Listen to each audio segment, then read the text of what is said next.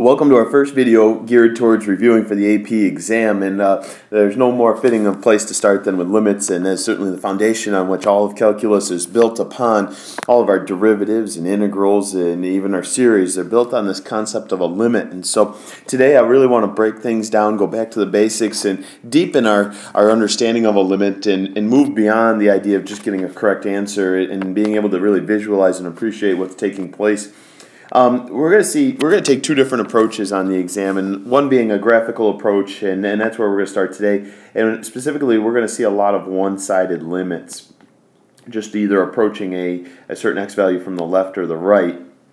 And then there's also what we call an analytic approach, and that's basically just today, think of that as a non-graphical approach, if nothing else. It's kind of the algebraic by hand approach, but we're going to do a lot of work with L'Hopitals. I would go as far as to say maybe 80% of the ones we see on the exam are going to involve L'Hopitals. And then we're also going to talk about limits as x approaches infinity as well, and that's where we get into what we call our power fight. And we've had a lot of good practice with that lately because of the ratio test we've used when trying to prove an interval or find an interval of convergence. Hopefully I put this strange picture in here, and this is the look that many of us get on our face when we tackle a limit question, and hopefully we won't look quite so goofy over the next couple of days. So what is a limit? And my first basic definition here we're saying is, with regards to this picture, as x gets closer and closer to the 2. Okay, the height, and I can't stress that enough, we're going to use that word a lot today. The height of the graph gets closer and closer to, well, in this case, 4, and that's what we would call the limit. And it's all about what the height's getting closer to. Whether it actually reaches that height or not is not important. Now, I wish you could actually see me doing this on the board, but I like to put fingers on each side of the graph and approach. So as I come in from the left, I'm traveling in this way here, and I've got my finger actually on the graph. And as I come in from the right, I'm moving in this way. And I think if we actually, put one of our fingers on each side of the graph and move closer towards 2, we'll locate that point. A couple of other things here. Basically, if we boil it down, I like to say that a limit is the intended height of a graph. What is it heading towards? What does it intend to reach? Okay, the intended height. I think that's a great word to use here. Also, big asterisk here. The limit doesn't actually care if the graph actually ever reaches this intended height. Okay, so whether we get there or not is irrelevant. It's all about what their intentions are and where they're heading. What we're going to do here next is I'm going to give you a few graphs and some one-sided limits and a general limit, and ask you to hit the pause button, fill them in, and then come on back and hit play. Okay, so as we approach one from the left side, I'm going to jump on the graph and I'm going to approach it this way. We're heading towards a height of 2. Now this graph actually did achieve or reach a height of 2, but that was irrelevant. Even if that was an open circle, I'd still say 2. As we approach one from the right side, I'm going to travel this way, and we're approaching an intended height of 4. Never did reach 4, but that doesn't matter. And then the overall limit here is we're just going to say it does not exist for the simple reason that the limit from the left did not equal the limit from the right. One of my very favorite graphs, kind of a squirrely rascal here, so go ahead, give it a try, and come on back. All right, approaching one from the left side looks like I'm approaching a height of 1.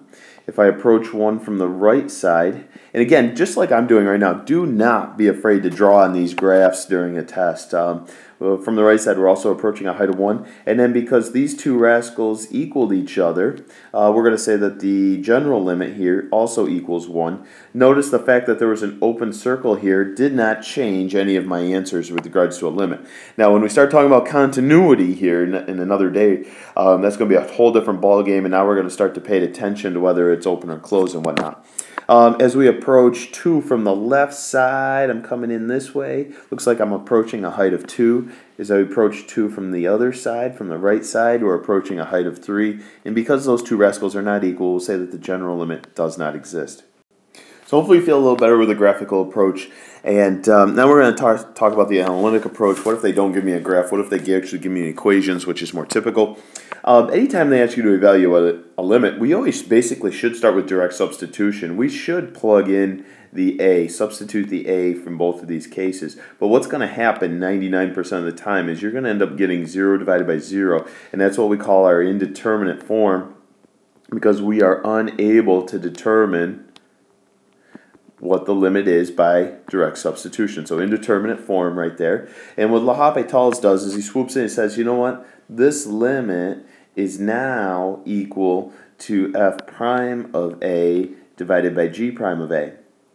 And most of the time that works, but if we did get 0 over 0 again, we could just take another derivative and another derivative. The key here is to think of the numerator and the denominator as separate functions, okay? When we talk about taking a derivative, we're not using the quotient rule at all. The numerator and the denominator, think of them as separate functions, and which is really cool. I mean, you've done enough of these where you've seen the derivatives are usually pretty straightforward and friendly and quick and snappy, and then we can just plug in and go. Well, here's one of my favorite problems to use L'Hopitals on, and I want you to go ahead again, interact with the problem, go ahead, hit pause, work it out yourself, and come on back and see how I did it. All right. Right off the bat, we substituted the 0 into the one that was given to us up here, and I did get 0 over 0. Not a big shocker. In fact, I'd be shocked if you didn't get 0 over 0 right away on the AP exam. But then we took the first derivative of the numerator, took the first derivative of the denominator right here, and oh my gosh, this time I was slightly surprised that we still got 0 over 0 when I evaluated all of those rascals. So I said, okay, no big deal. We're allowed to take as many derivatives as we need. So we went to the second derivative here in the orange one, and quite the curveball here. We got 0 over 0 again. So we're going to do another iteration of derivatives here. Here are the third derivatives, and let's see if I plug in 0. I got negative 2 plus 8, which was 6 all over 1. So we're going to say the intended height of this graph right here, this guy's intended height as x gets closer and closer to 0 is 6.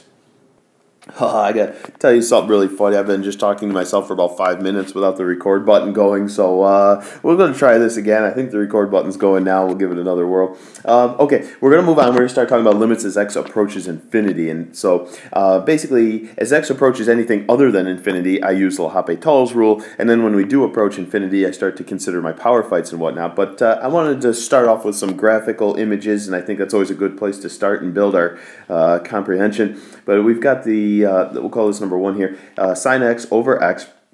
And what's happening is x gets really, really huge and approaches infinity. The graph is funneling and converging on the x-axis. So we will say it's approaching a height of 0. Typically, when a graph is oscillating like this one is, we typically say the limit does not exist because it's not approaching one finite number. But this one, it's oscillating, but it is converging and funneling down towards 0. On our second one here, again, we're working on the endpoints, or what we like to call the end behavior. What's happening as x gets extremely huge as we approach infinity? So we're talking about the right endpoint here, and it looks like the graph is approaching a height of 1. Whereas if we approach negative infinity, we're talking about this endpoint, and it's approaching a height of 3. So, and when we have this discussion about end behavior, we want to totally disregard anything that's happening in here. This is just nonsense to us right now. It's something we're not concerned with. All right, now our third one here is the most famous one, and hopefully the instant your eyes looked at this last graph, you instantly said y equals arctangent of x. We've worked with this rascal quite a bit. We saw this particular limit a lot when we did improper integrals, and we'll certainly see it some more as we approach May 8th. So as x gets really, really huge, the graph is approaching a height of pi over 2, and then as x gets infinitely small, we'll call negative infinity here, the graph is approaching a height of negative infinity. So if nothing else today, I want you to become an expert on this graph right here and the endpoints and these limits.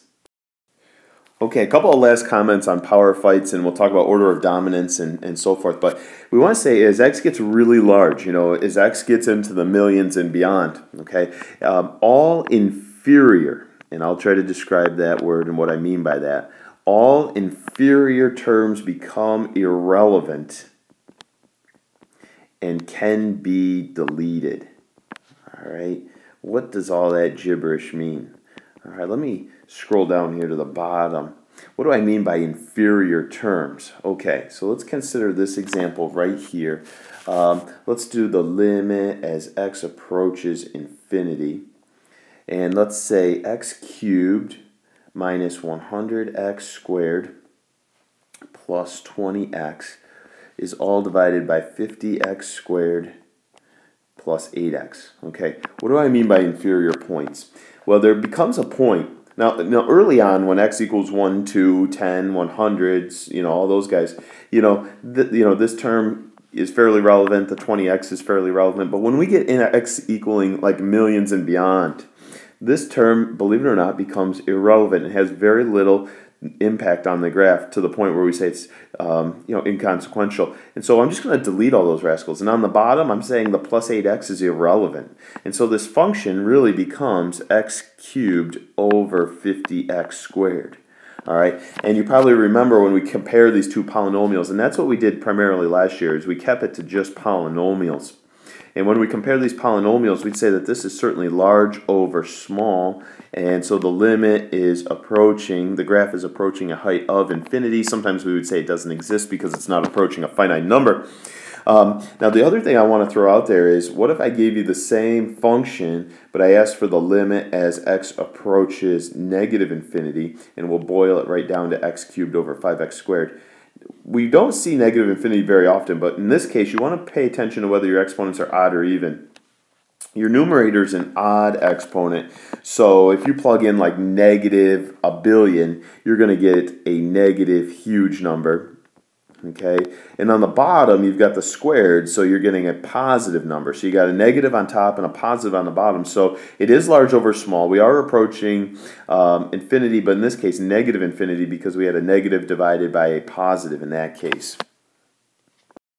Just a quick review on the order of dominance here, and this is we did really well with this when we worked with the interval or the ratio test and the interval of convergence. But basically we'd say factorials.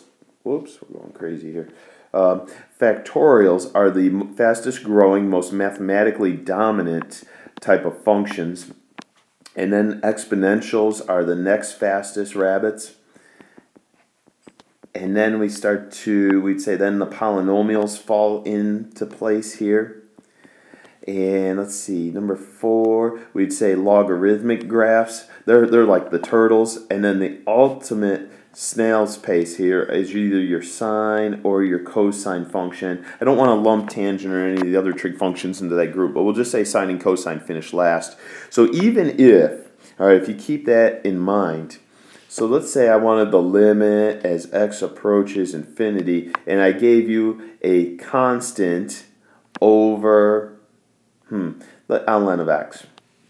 Okay, now this constant is obviously not growing at all. He's flatlining, so even though ln's a turtle, I would still say that this is small over large, and it therefore equals 0.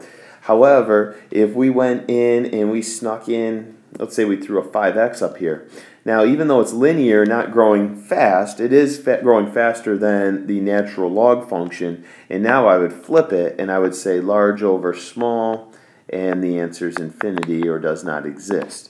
So I hope that helps. I hope you don't have that same funny look on our faces that we posed on the first slide, and I will see you guys tomorrow.